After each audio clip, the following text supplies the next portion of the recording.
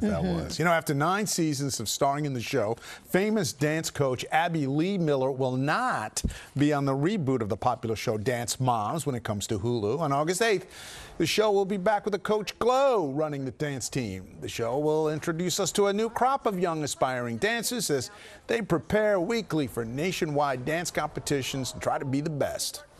Various tiers, there's drama with the moms, there's, you know, I do take accountability for myself, I think. I don't know what they're going to show, I have no idea.